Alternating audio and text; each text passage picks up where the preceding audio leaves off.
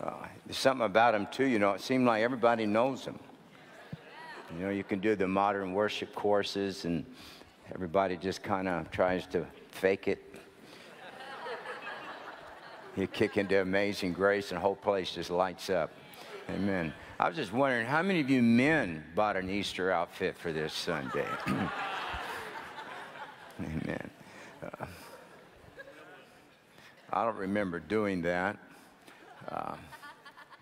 But I think today we're going to have a great, great time, not only celebrating the resurrection of Jesus Christ, but I want to preach today on, I think, the single greatest event that happened out of the resurrection of Jesus Christ that we just don't hear it preached about. But you and I would not be here today if it was not for what Jesus did after resurrection. And so I want to, we're going to read some different portions of Scripture because I feel like we need to be biblically sound in what I'm going to preach to you. And I want to start off in Hebrews, the 8th chapter, and then we're going to go back over to Exodus because I'm going to have to lay a foundation here for where we're going to go. We're going to go Hebrews chapter 8.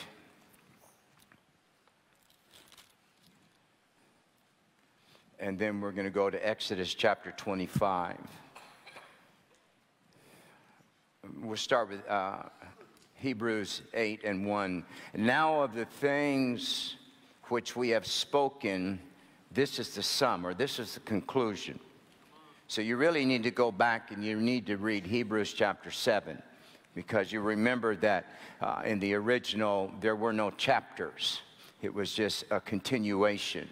So he is now summing up the argument that he has been making in the previous chapters. So this is the sum, or the summation. We have such a high priest who is set on the right hand of the throne of the majesty in the heavens, a minister of the sanctuary and of the true tabernacle, which the Lord pitched and not man. So now we got to go back to Exodus chapter 25, because a lot of times when we read about the tabernacle in the wilderness, we don't realize that it was not something that Moses designed. It was given to him by God. And in Exodus chapter 25, starting with verse 1, and the Lord spake unto Moses, saying, Speak unto the children of Israel that they bring me an offering of every man that giveth it willingly with his heart, you shall take my offering. And the next several verses tell us what they brought. And then in verse 8, it's why God asked for this. He said, And let them make me a sanctuary, that I may dwell among them, according to all that I showed thee, after the pattern of the tabernacle and the pattern of all the instruments thereof, even so shall you make it.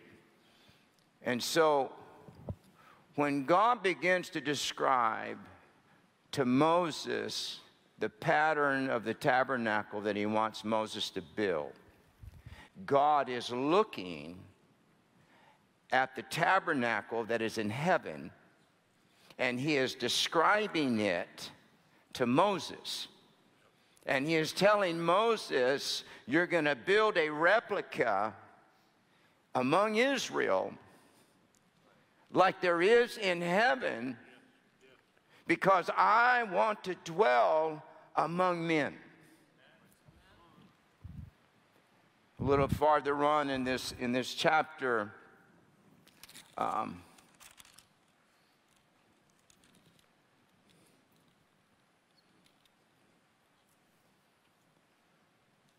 Lord makes this statement. In fact, in verse 10, he says, And they shall make an art of shittim wood 2 cubits and a half shall be the length thereof, a cubit and a half the breadth thereof, and a cubit and a half the height thereof. He is describing the Ark of the Covenant. And he says, you shall overlay it with pure gold, within and without shalt thou overlay it, and thou shalt make upon it a crown of gold round about it.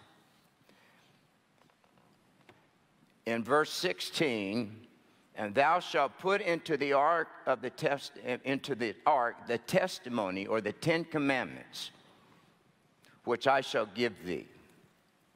And so he has Moses make this tabernacle. We know that there's an outer court, an inner court, a holiest of holies. And then he has him make the Ark of the Covenant. And he gives him the exact description of it, because God is looking in heaven at what he is telling Moses to build in the earth. Amen. And he tells Moses, he says, this ark represents my presence. And he said, put on both ends of it cherubims. I can't imagine what this must have looked like. And I can promise you it was absolutely God's will that the Ark of the Covenant has never been discovered, because it would have become the biggest idol in the earth. Because ultimately, Jesus became the Ark of the Covenant. In fact, if you go, I'm going to get ahead of myself here, but the Bible says that when Mary looked in the tomb, there was an angel on both ends. And Jesus is laying, he laid in the middle. It's a perfect type and shadow of the Ark of the Covenant. And so the Lord told him, he said, and in this ark, you put the commandments, or you put the law inside of this. And so now Israel has this replica. I don't know if they truly understand it, but they have a replica of what is sitting in heaven that God is looking at. Now God sets up this ordinance, because this is all about one reason. God says, I want to dwell among my people. We don't understand how much God wants to hang out with us. I think that Sundays are probably one of the greatest celebrations in heaven, because it's a day that people set aside to minister unto the Lord. And I think it moves the heart of God. And so the Lord sets up this ordinance, and he says, I want you to take a man. And in this instance, it's Moses' brother. His name is Aaron. And he said, I'm designing a certain style of clothing that he is going to wear when he comes and ministers before me. And he says he's going to come in once a year, and the only time of the year that he's going to come in on is Yom Kippur, or Day of Atonement.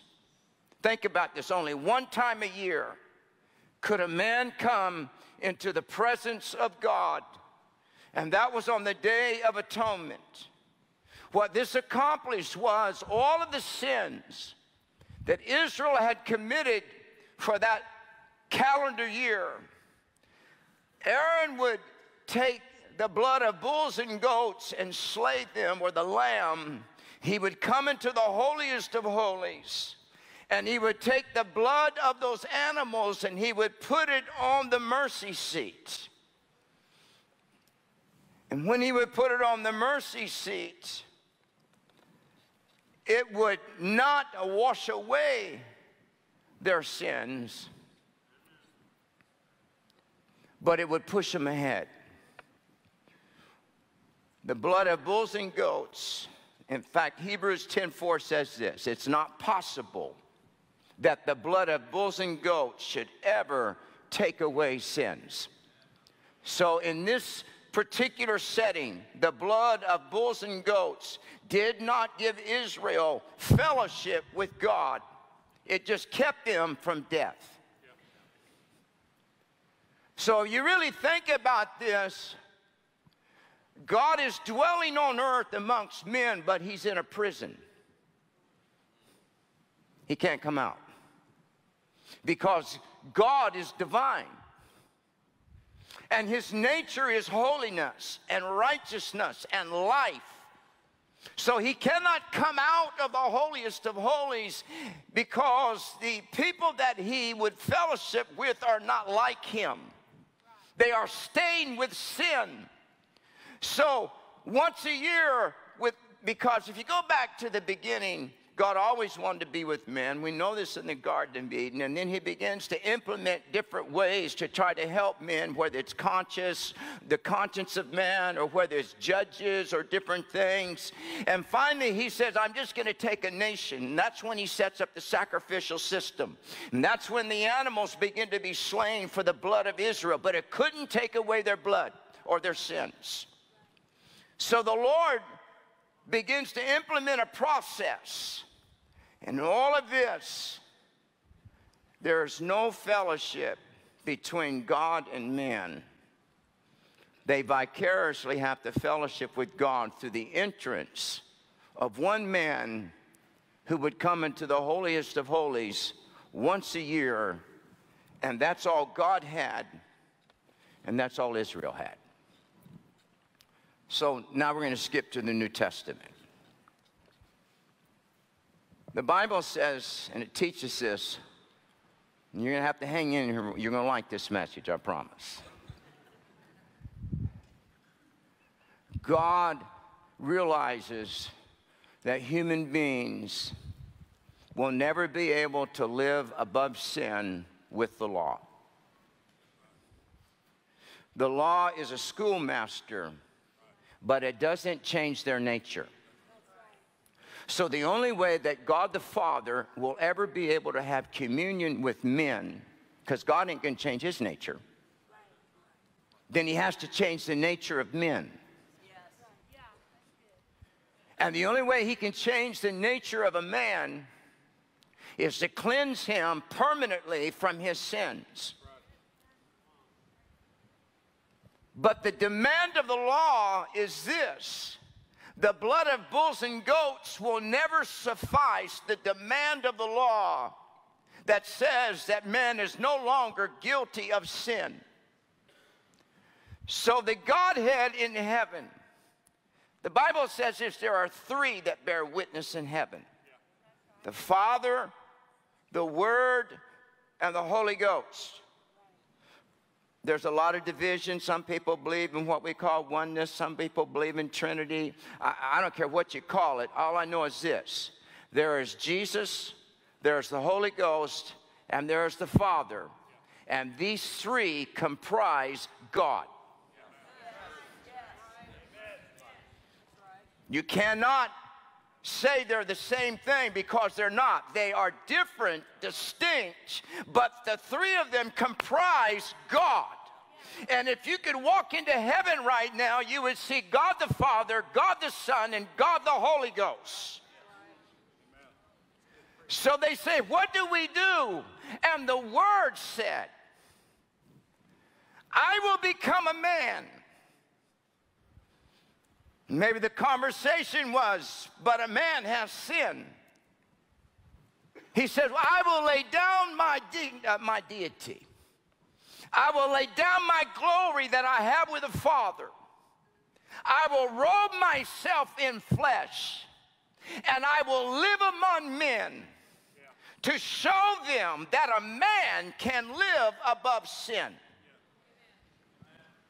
Jesus did not come to the earth primarily to heal lepers, to still the storm, or to raise the dead, or even to preach the gospel. He came for one purpose: that his blood would be shed once and for all. And when that blood was shed, you and I would be redeemed by the blood of the Lamb. That we could sit in the year 2022 and say, I used to be bound, I used to be addicted, I used to be messed up, but because of Jesus, hallelujah, he has changed my nature, and God is not like me, but I am like God. Say, that's not right. The Bible says this: as he is in where he is, so are we in this present world. It is not blasphemous to say we are like Jesus. He is our elder brother, and we have his name, we have his blood, and we have his nature. The only difference is we dwell in a temporal body, and Jesus is eternal.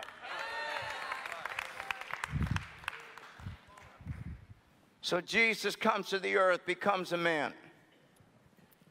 So now because no man has fellowship with and I find this interesting because man cannot fellowship with the Father or with the Holy Ghost. When you study this before Jesus is resurrected, the Bible says the Holy Ghost was not yet given because it would not come upon men who were bound by sin. No man had fellowship with the Father because of sin. So Jesus becomes a man, comes to the earth through the womb of Mary, and begins to fellowship with men, but not in a heavenly realm, in a natural realm. This is why the disciples had such a hard time understanding Jesus' conversations. Because he was speaking out of a heavenly dimension, and they were hearing with natural ears. And they would look at each other and go, do you know what he's saying? Finally, he would say, are you wondering what I'm trying to say? And then he would explain it to them. So now we get to Jesus is at the end of his ministry. And we're going to pick up in John the 14th chapter. And I want to spend the rest of our time here today on what happens in the next few moments in Jesus' life. John the 14th chapter, and starting with verse 1, Jesus is with his disciples, and he's talking to them. He said, let not your heart be troubled. Ye believe in God, believe also in me. In my Father's house are many mansions. Now, I think it's only the King James and the New King James that use the word mansions. That's bad translation. It literally means dwelling place. So he says, in my Father's house, or where he lives, are multiple dwelling places. He said, if it were not so, I would have told you. He said, so I'm going to prepare a place for you. So if we begin to read into this, Jesus is saying, in fact, let me read the rest of this verse because then we'll pick up on this. He says, if I go and prepare a place for you, I will come again and receive you unto myself, that where I am, there ye may be also. So Jesus basically saying to me, he said, look, he said, there's an issue between you and the Father. And he said, where I'm going, you can't go. He said, but I'm going to go ahead of you, and I'm going to resolve this issue. He said, I'm going to go prepare a place that you can dwell with the Father, because right now something's wrong. What was it? They had an old nature. So the Lord begins to tell them, he said, I'm going away. And he said, but I will come again. And he said, there ye may be also. Now, let's flip over a couple chapters to John 16.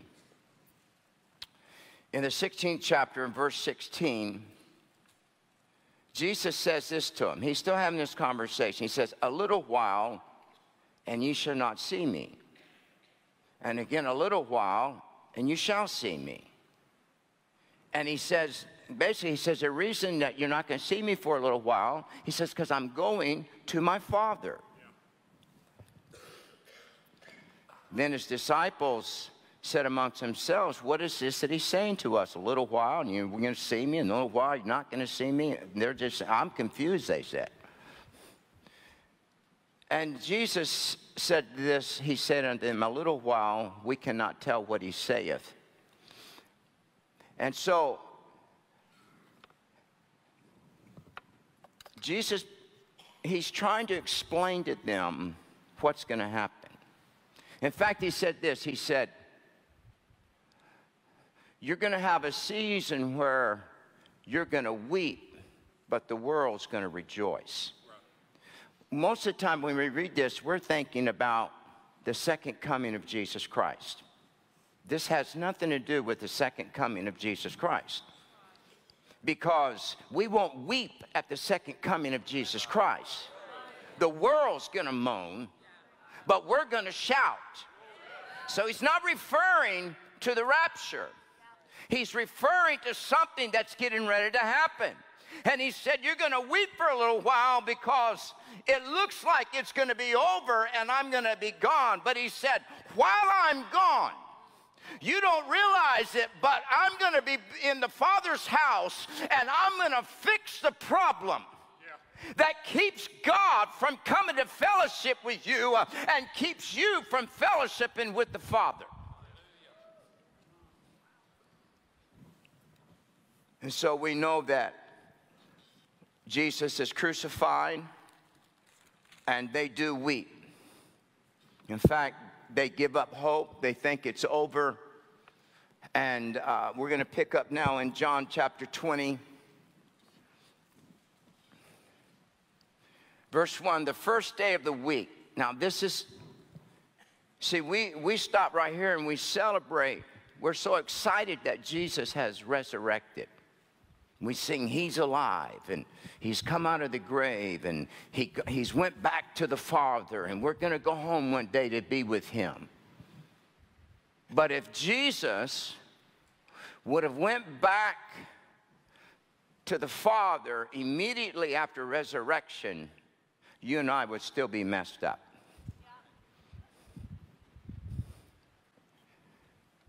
So in chapter 20 it says, first day of the week cometh Mary Magdalene early, while it's yet dark, unto the sepulchre, and she sees the stone taken away from the sepulchre. Verse 2, she runs and she tells Simon Peter all about it. And then verse 3, Peter goes with John, and they run and see it.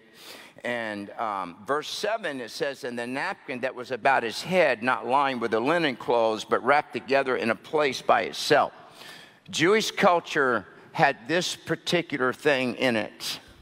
When a guest came to eat, if they really enjoyed the meal, they would take the napkin, fold it by itself, and it declared that I'm going to come back. The reason Jesus folded the napkin was because he was declaring to them, you think I'm gone, but I'm coming back. Hallelujah. And so she comes in there, and she's coming to anoint the body. She's coming to commemorate his death. And verse 11, she stands outside the sepulchre weeping, and she wept. She looked down, looked into the sepulchre. She sees two angels in white sitting, one at the head and the other at the feet, where the body of Jesus had laid. Verse 14, and when she had thus said, she turned herself back. She saw Jesus standing, and she knew not that it was Jesus. Now, this is very interesting because Jesus no longer has a fleshly body. Mary knows what Jesus looks like because she was at the grave. She's hung out with him for the last 2 years. All the disciples know what he looks like. But in 2 instances after resurrection, the Bible said Jesus would appear to them, and they did not know it was him. Why? Because resurrection changes Jesus from a man back to God. And now for the first time, they're seeing Jesus in his glory, and he is so magnificent, they cannot comprehend who this is. If you don't believe me, go back and read about the road to Emmaus. Two men who know who Jesus is, who a prophet is. They walk with him for several miles and have no clue who it is. All of a sudden, he breaks the bread, opens their eyes. They said, my God, did not our hearts burn within us, and ran 8 miles back in the same evening because of a divine encounter with a deified Jesus Christ in a glorified body. And so, verse 15, Jesus said unto her, woman, why weepest thou whom thou seekest? And she thinks he's the gardener. Verse 16, Jesus said unto her, Mary. She turns herself and said unto him, Rabboni, which is to say, Master. Now, this is very interesting. Jesus, in verse 17, he says, don't touch me, for I am not yet ascended to my Father. But go to my brethren and say unto them, I ascended to my Father, your Father, to my God and your God. Mary's so excited about Jesus being alive that she wants to hug him. And he said, hold on. He said, you can't touch me. And there's been a lot of questions about why did he say that. He is adhering to Old Testament law. When the high priest was getting ready to come into the holiest of holies and offer the blood on the mercy seat, he had to sequester himself, and he could not be defiled by anybody touching him. Jesus now has died. His blood has been shed at Calvary, and he has rose again, and you would think it's it. And here she goes to hug him. He said, don't touch me. I have not yet ascended to my Father. So this is what I want to show you what happened on the day that we celebrate. Because verse 19 says this, then the same day at evening, talking about the same day that Mary came in the morning, being the first day of the week, when the doors were shut, where the disciples were assembled for fear of the Jews, Jesus comes back, stands in the midst of them, and says, peace be unto you. And when he had said so, he showed unto them his hands and his side. In Luke it says, not only did he show them his hands and his sides, he said, touch me. That morning he says, don't touch me, because I've not yet ascended to my Father. But now in evening time, he's in a room with all of them. He says, handle me, touch me. Look at my hands, look at my side. So what happened between the morning that Mary saw him and that night that he showed up in that room with disciples and said, touch me? The greatest single event that would ever take place occurred on that day, and nobody really understood what was going on. Now I want to go over to the book of Ephesians chapter 4, because these writers all got a revelation of what was happening, and they would give us little bits and pieces. Ephesians 4 verse 8, wherefore he saith, when he ascended on high, he led captivity captive, and he gave gifts unto men. Now he that ascended, but what is it that he first also descended into the lower parts of the earth? And he that descended is the same also that ascended up far above all heavens, that he might fulfill all things. When Jesus came out of the grave, he did not come out as a man robed in flesh. He came out as he was before he ever came into the womb of Mary. He was God 100%. There was no flesh part of him. He was absolutely restored back to the glory that he had with his Father before he ever came to the earth and robed himself in flesh. This is why they couldn't hardly recognize him, because no man had ever seen God till they saw Jesus after resurrection. Now Jesus is going to restore and fix everything that the devil has done on the earth. Ephesians says the very first thing that Jesus did after he was resurrected on that day, from the time that he told Mary, don't touch me, till the time that he told his disciples, touch me, the Bible said that Jesus by himself descended into hell. And he looked at Old Testament saints. There's Abraham and Daniel and Ezekiel and Moses and Jeremiah and David in Sheol. And they can't go anywhere because they still are stained with the blood of sin. Jesus walks in, hallelujah, and his blood, has already changed things. And the Bible said he took captivity captive. He walked into hell. He looked at him. He said, you're coming out with me. Up until this point, nobody has ever went into hell and walked back out. No man has ever went into hell and walked back out. Jesus walks into hell, looks at the devil and his angels and said, go ahead, give it your best shot. They said, we don't know what to do because we've never seen anybody like you. We don't have any authority over you. Jesus said, come on, Moses, come on, Daniel, come on, Ezekiel. And the Bible said he led them out.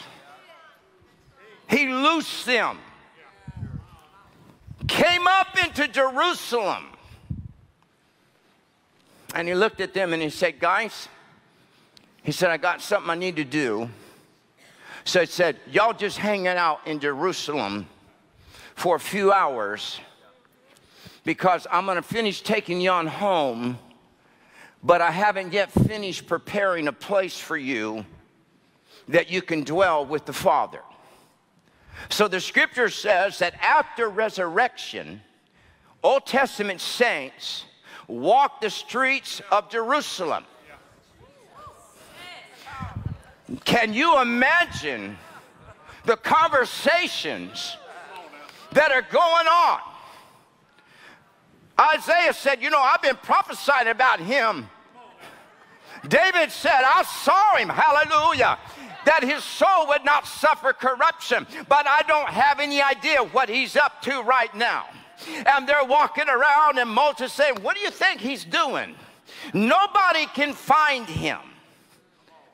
The Bible says that Jesus began to ascend up into heaven. What was he doing? He was headed for the mercy seat.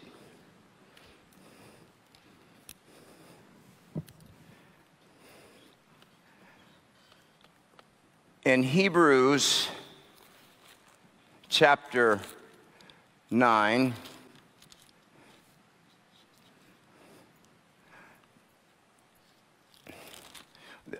I mean, I'd like to read the whole chapter, about three chapters, but we don't have time. But it says,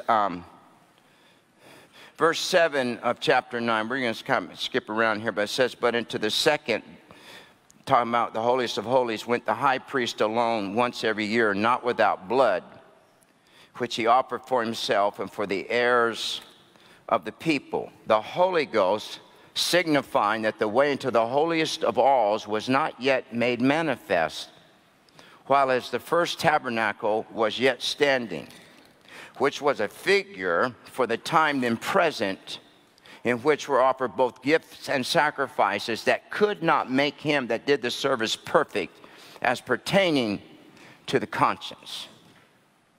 Now, verse 11, but Christ, being come a high priest of good things to come, by a greater and more perfect tabernacle, not made with hands, that is to say, not of this building, neither by the blood of goats and calves, but by his own blood. He entered in once into the holy place, Doing what? Having obtained eternal redemption for us. Now, you got to think about this. For thousands of years, for 4,000 years, or actually a little less than that, from the time that Moses constructed the tabernacle, it was a shadow of another tabernacle that we don't know how long existed in heaven. In fact, the Bible says that Jesus was slain before the foundation of the world. So the tabernacle in heaven existed before the world ever came into being. The Father would look at the ark that had a mercy seat, but inside of it, there was a law that demanded blood. It is sterile. It is clean. Nothing has ever been put on it. And the Father longs to have companionship. He makes man. Man falls into sin. And even though the blood is shed in the earth of blood of bulls and goats, heaven is empty. Old Testament saints aren't there. The only thing that is in heaven is the angels and the Father and the Holy Spirit. But one day, the Bible says that we have a high priest. Jesus was the high priest. But this time, he's not bringing the blood of bulls and goats. But in between the morning and the evening, in walks Jesus. Walks into the holiest of holies while the Father is watching. Walks over to the Ark of the Covenant. That inside law demands justice. And no man has ever been able to meet the requirements of the law that would have allowed men to come into the holiest of holies. But that day, after resurrection, Jesus took his own blood with him, ascended up into glory, walks into heaven, walks over to the mercy seat that is covering the law. And that day, Jesus takes his own blood, begins to drop it on the mercy seat. And as he begins to drop it on the mercy seat, law says it is enough. Hallelujah. And that day, Jesus, opened up a new and better way. And the Father looked at the Son and said, tell them they can come home now. And Old Testament saints that were walking the streets of Jerusalem, Jesus came back, and the Bible says, here they went. And for the first time on Easter, in walked Abraham, in walked Isaac, in walked Jacob, and the Father looked at them and said, welcome home. Forever, things have been changed.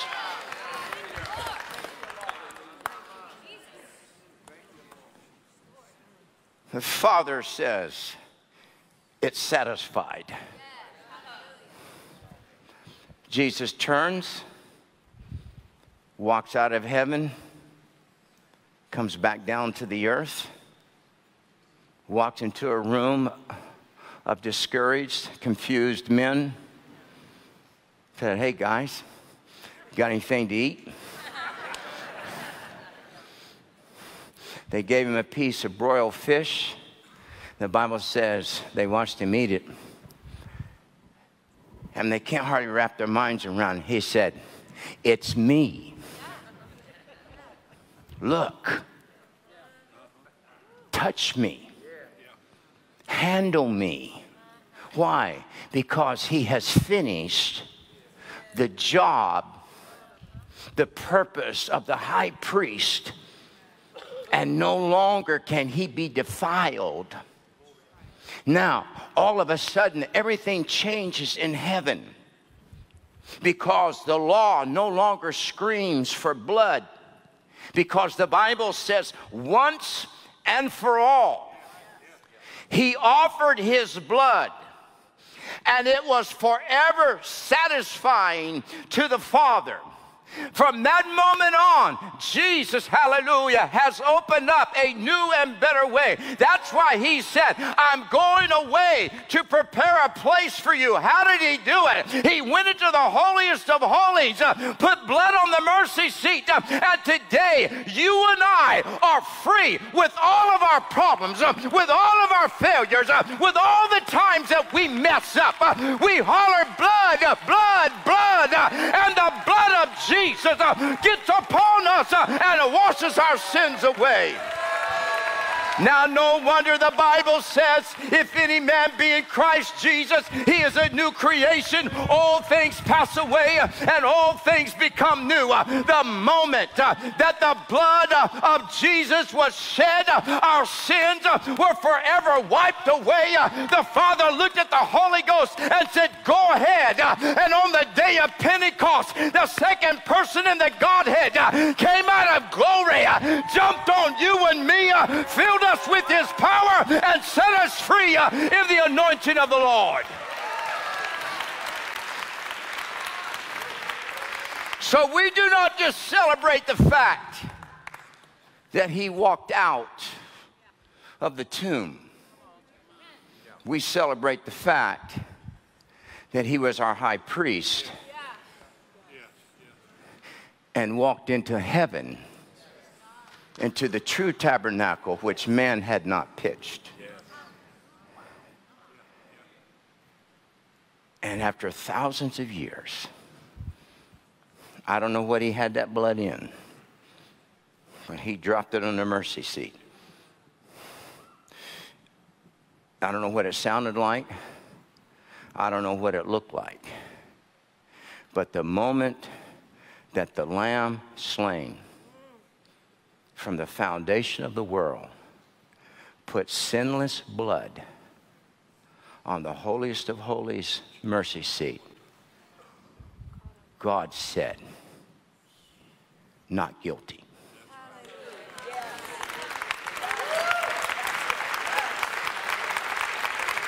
So when the accuser of the brethren comes to you and says, remember what you did a year ago or 5 years ago or last week? You're not worthy. You ought to be ashamed of yourself. You only have the right to pray. Why are you reading the Bible? You just say, the blood. Hallelujah.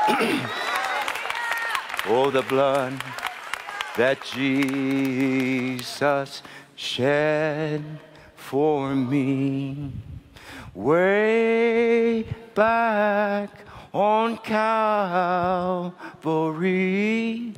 Oh, the blood that gives me sings from day to day. It will never lose its power. Oh, it reaches to the highest mountain. It flows to the lowest valley. Oh, the blood that gives me strength from day to day. It will never lose its power. We're here today because of what Jesus did in a 12-hour period. My God, hallelujah. Hallelujah. So when you mess up next week, or I mess up, we don't have to take a knife, shed some blood, kill our dog, I ain't doing that. At least one of them. But all that's required from me and you, say, Father, I repent. And the Father says, it's under the blood. Hallelujah. Hallelujah. Hallelujah. Before we give a general altar call, I want my wife to come because I want us to make an appeal for souls. Some of you, this might be the only time you come to church. But today, hallelujah, there is access in this room to Jesus. Hallelujah. Every head bowed and every eye closed. Can we stand together, church, as a family? I believe there are some here under the sound of my voice that have never given your heart to the Lord. You're not sure where you stand with Christ, but today you can be a new creation in Christ Jesus. What you did yesterday can be gone. What you did last week, what you did a month ago, what you did this morning can be washed away under the blood of Jesus Christ. That blood still flows today in this room. If you're not sure of where you stand with Christ today, every head bowed and every eye closed and no one looking around just for a moment, would you slip up your hand and say, Pastor Candy, that's me. Would you pray for me? I'm not going to call you down front. I just want to pray for you right where you are. Slip your hand up and slip it back down and say, yes, that's me. Yes, I see. Anyone else? Anyone else? Jesus loves you. This is the best day to receive Jesus Christ right now. Today is the day of salvation. Is there anyone else? Just slip up your hand and slip it back down. If you need Jesus in your heart, you say, I know I haven't lived the life that I needed to live, but today I'm ready to make a change. Just slip your hand up. Let me pray for you right where you are. Anyone else? Anyone else? Why don't we pray together as a family? If you're comfortable taking the hand of someone next to you, let's pray as a family. Can we pray, everybody, front to back and side to side? Repeat this prayer after me, everyone. Father, I come to you in the name of Jesus. Lord, I confess that I'm a sinner. I've transgressed against the laws of God. But I believe that Jesus Christ died on a cross. He rose again that I could have eternal life. So, Lord, would you wash me in the precious blood of Jesus? Will you make me a new creation in Christ? I surrender my life to you in Jesus' name. Come on, church, give Jesus Christ a hand clap of praise. Hallelujah to God. Hallelujah. Amen. Ephesians ends with this subject. He said, Christ has been made to sit on the right hand of the Father. But it also says this, now he hath made us to sit with Christ in heavenly places. So today we're here in the earth in this physical body, but our inner man is sitting in heaven right now next to the Father and Jesus. And the Bible said that Jesus is ever making intercession for us. I don't think that means that Jesus is verbally all the time saying, Father, help him, help him, help him. I think what that means is that his blood is still on the mercy seat, and it ever makes intercession for you and me. So yes, we're human, and yes, we mess up. But greater than that is we have an advocate with the Father now, Jesus, and his blood. I'm sure the Old Testament saints never really understood what happened that day till he said, let's go home. And they walked into heaven, and there was the Holy Spirit, and there was the Father, and there's no veil. Hallelujah. So today, I want us as a church, I know we have a large crowd, but as much as we can fill the altars, I want you to take advantage in your life of the fact that Jesus has paid for your past sins, your present sins. Come on while I'm talking. And your sins that you're going to mess up in the future. There is therefore now no condemnation to those who are in Christ Jesus. Why? Because the blood answers the accusation of the law. Hallelujah. And this is why Jesus said, I have fulfilled the law. Get in as close as you can. That day, Jesus said, I have answered the demands of the law. No wonder we can sing power in the blood. Hallelujah. Because you hang out with the Father now. Oh, he wraps his arms around you in this altar today. Not just Jesus, but the Father and the Holy Ghost is inside of you. So right now, you and I have the fullness of the Godhead in us completely.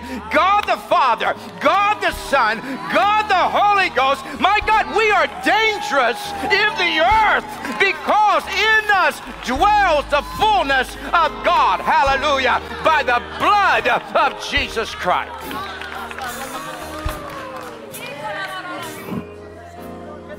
To the highest mountain, oh, and it flows to the lowest valley. The blood that gives me strength from day to day, it will never lose its power. Hallelujah. Hallelujah. I believe that God's putting some authority in this building. Yarabambaba Sunday. Listen, you got to quit thinking of yourselves as I'm just happy to be saved.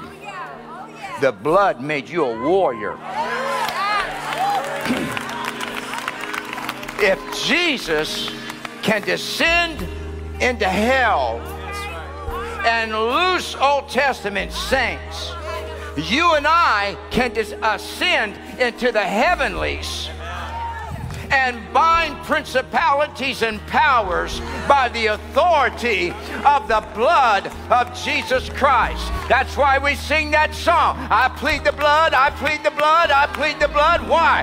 Because there is power. There is nothing that the devil hates more than the blood of Jesus Christ. The blood will empty out hell. The blood will save your children. The blood will change our nation. The blood will give us the nations as our inheritance by the Spirit of the Lord. All right, fire us up.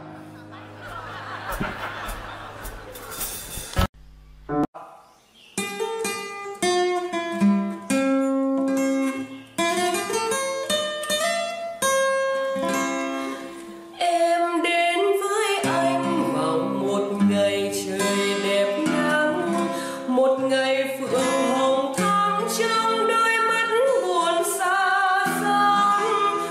phượng hay bâng khuâng, tưởng chừng như cô đơn, đến khi chiều xuống thấy vẫn vương trong tâm hồn. Em có biết không, hè về phượng hồng đẹp lắm, tình mình càng nồng thắm cho bao ước vọng trao dâng. Giờ trong tim tôi màu hồng không phai phôi, xuân qua hè tới ta nhớ nhau luôn phượng ơi. Lòng vẫn hay buồn vì đời thay đen đổi trắng, người dối gian. Dẫu là để vui cho những người nhiều tình yêu, càng xót xa nhiều. Trong tiếng hát ve phượng hồng là hoàng hậu đó, phượng buồn vì tình đã tan theo sóng biển nổi trôi. Giờ trong tim tôi màu hồng không phai phôi, xuân qua hè tới ta nhớ nhau luôn phượng ơi.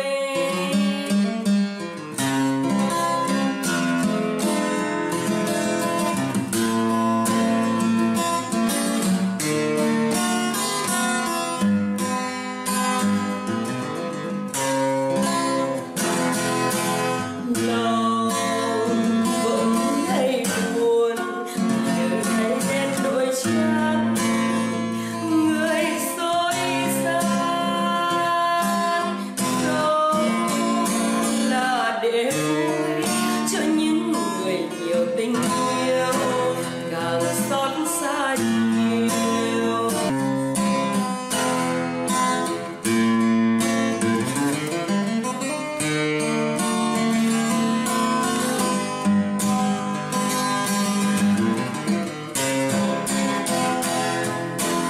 Lòng vẫn hay buồn vì đời thay đen đổi trắng, người dối gian. Dẫu là để vui cho những người nhiều tình yêu, càng xót xa nhiều. Trong tiếng hát ve phượng hồng là hoàng hậu đó, phượng buồn vì tình đã tan theo sóng biển nổi trôi. Giờ trong tim tôi màu hồng không phai phôi, xuân qua hè tới ta nhớ nhau luôn phượng ơi. Giờ trong tim tôi màu hồng không phai phôi, xuân qua hè tới ta nhớ nhau luôn phượng ơi.